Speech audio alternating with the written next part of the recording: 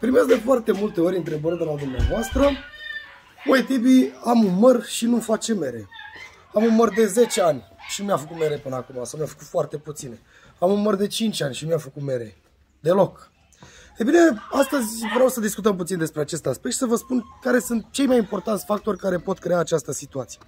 Adică dumneavoastră să aveți un măr în curte și acesta nu vă dă roade, nu vă dă fructele pe care le vreți dumneavoastră.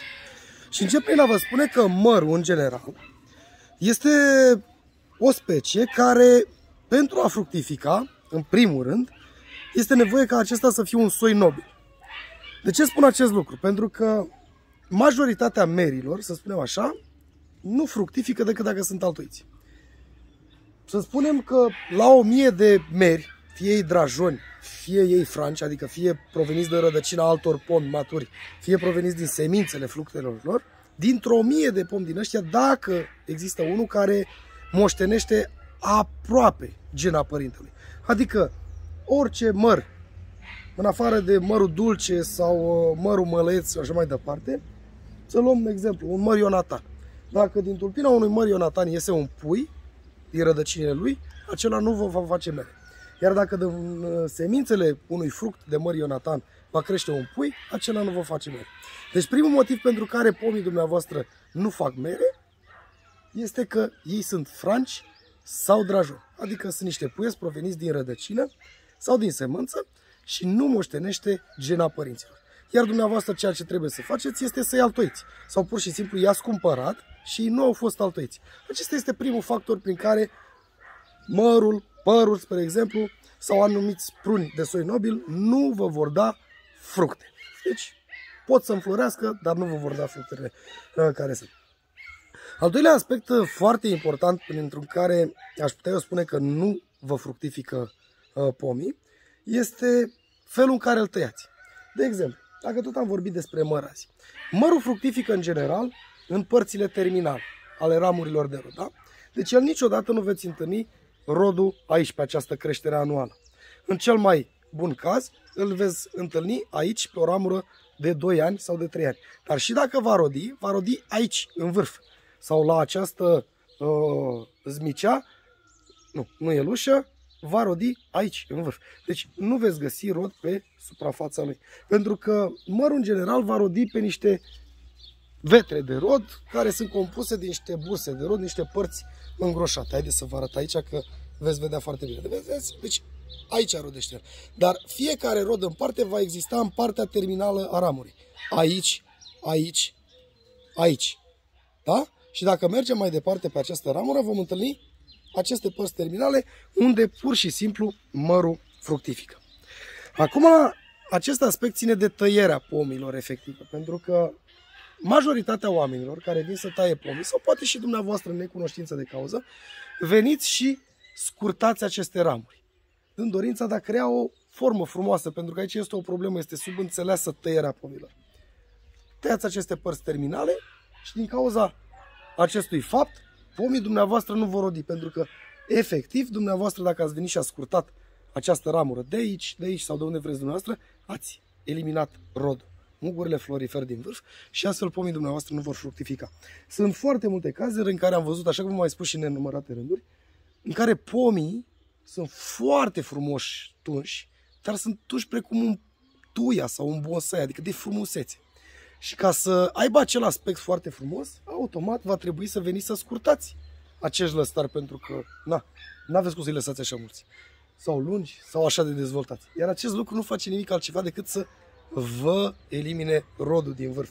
Și de aceea când vin oamenii la dumneavoastră în curte să taie pomii, trebuie să știe foarte bine ce au de tăiat și oamenii măcar să aibă cunoștință. Nu trebuie să fii un profesor sau un, nu știu, orice ca să știți să tai un pom. Trebuie să cunoști cum fructifică.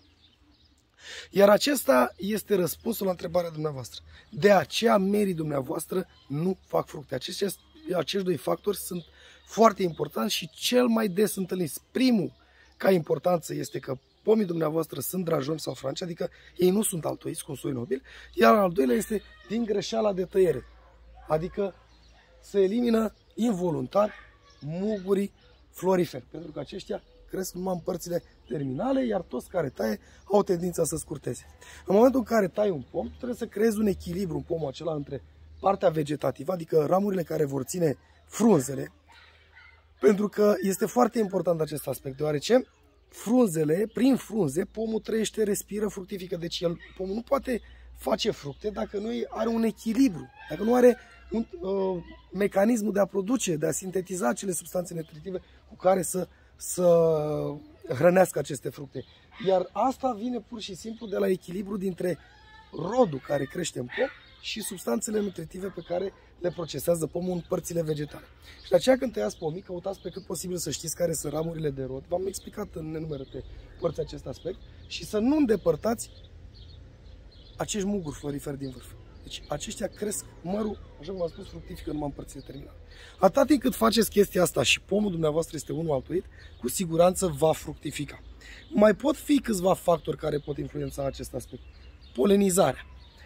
Sunt pomi care se autopolenizează, adică ia polen de la sine însuși și fructifică, dar mai sunt și pomi care au nevoie de polenizare. Iar când vorbim de polenizator, nu vorbim doar de insectele care polenizează, vorbim totodată și de pomi care se polenizează unii pe alții. Iar dumneavoastră, în momentul în care plantați în grădină un soi, de exemplu, un măr, un Star Kimson, da? Mai aduceți lângă el un Florina sau mai aduceți un Golden sau mai aduceți un Ionatan, ceva, pentru a putea crea posibilitatea ca acești pomi să ia polenul unii și de la alții, chiar dacă unele soiuri sunt autopolenizante, adică se polenizează singure. Și acesta poate fi un aspect în fructificarea pomului dumneavoastră. Dar nu atât de important ca cele două pe care v-am spus eu. Un alt aspect ar fi deficiența, carențele din sol. Dacă pomul dumneavoastră nu se hrănește bine, atunci automat acesta nu are cum să producă fructele. Gândiți-vă la pom ca la o mașinărie de făcut pâine, să spunem așa. Ai o mașină care face pâine și acolo trebuie să pui făină, trebuie să pui drojdie, trebuie să pui ulei, trebuie să pui asta ca să iasă pâine. Ei, același lucru face și pomul. El ia din pământ toate substanțele nutritive necesare mai întâi întreținerii proceselor fiziologice ca să trăiască pomul și după aceea a fructificării pentru a se înmulți.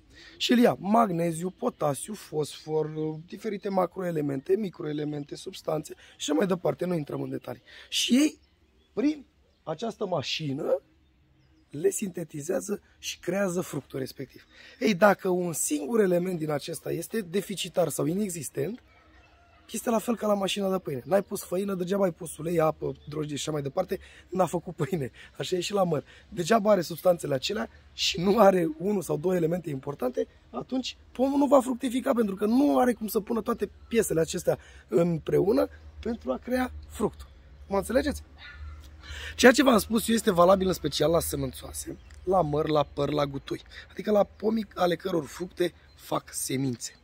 La sâmburoase, 90% este valabil ceea ce v-am spus eu, decât că acolo mai sunt câteva detalii. Acolo mai pot produce drajonii sau francii să moștenească genele părinților, dar sunt alte aspecte pe care le vom discuta, bineînțeles, într-un alt material. Deci, ori pomul dumneavoastră este un lăstar venit din rădăcina unui pom bătrân sau din semințele fructelor unui pom bătrân, ori pomul dumneavoastră nu a fost tăiat corespunzător și s-a eliminat toți acești muguri floriferi, muguri de rod, ori pomul dumneavoastră nu se hrănește corect din pom și lipsește unul sau două elemente esențiale pentru a da naștere acestor fructe, sau pur și simplu pomul dumneavoastră nu poate să polenizeze. Toată lumea duce albinele în câmp, bondarul și ceilalți polenizatori, insecte care rămân aici, nu se apropie, că ați dat cu insecticide, ați dat cu fungicide, ați dat cu tot felul de substanțe, au murit, nu mai există și pomul nu are de unde lua polen. Dar nu are de unde lua polen atât din cauza acestor insecte, dar nu are niciun frate din alt soi cu care să polenizeze. Și chiar dacă vă înflorește, chiar dacă vă face niște fructe, vor cădea, vor fi niște avortoni, vor fi niște fructe care nu sunt de calitate, nu vor ajunge la maturitate ca dumneavoastră să le consumați. Așa că, de ce nu vă face mărul mere? Cam din aceste motive. Hai până la următorul videoclip, eu vă doresc toate cele bune și să ne revedem cu bine la următorul material. V-am pupat!